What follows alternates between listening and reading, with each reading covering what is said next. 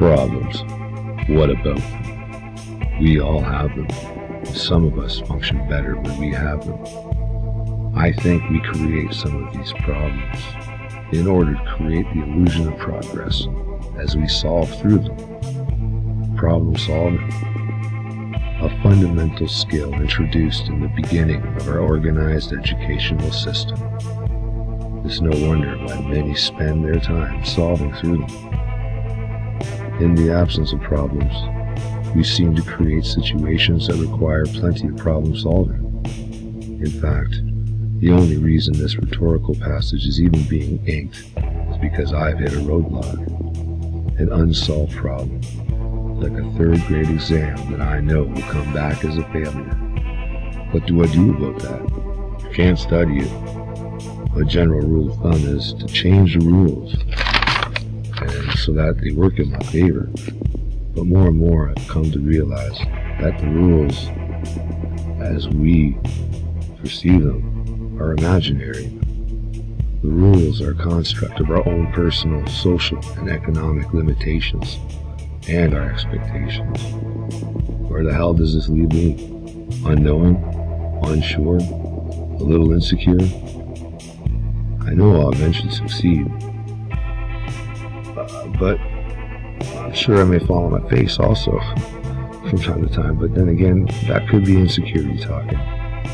It wouldn't be the first time, yet I'm still here, and I still have my wits about me. But the idea that there are no rules gives me another idea. Since there are no rules to change or manipulate to work in my favor, I guess it is ourselves that bend and change to suit our situations. I guess it is myself that has to change in order to get by and move forward. I guess that at the root of our problem is our own damn selves. On another note, some of our issues are compounded by outsiders placing responsibilities for their problems upon us. This requires a mere adjustment to the formula, changing social aspects and who we associate with. Surround yourself with successful people, and you could find yourself successful. That was said to me by one of my old teachers, who taught the idea that in order for you to change, you must also dynamically alter the world around you. First, by dramatically changing associations, and then by changing one's own habits to avoid becoming or remaining part of a social circle that will imminently cause a slip in your efforts and compromise your ability to move forward. Now here's my dilemma. I've made good relationships that have enriched and also improved my life, but I need to move on from here now. I may need to be drastic and impulsive, and I might have to crack a few eggs. Change is not only necessary, it is obvious, critical, and at the top of my list.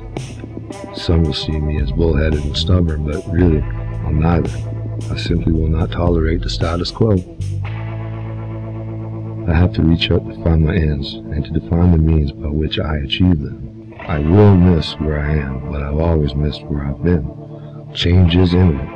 I will once again change myself to suit the new suite of problems that I and others will introduce to my life. Which brings me to my final point. It is my life, and I can't forget that. No one lives under my skin but me and my demons. If I can't get it together, no one will do it for me. I need to get radical, off the wall, and creative. I need to bend one way while looking the other. I need to create inspiration around myself to cause change from within. I just need to keep it together.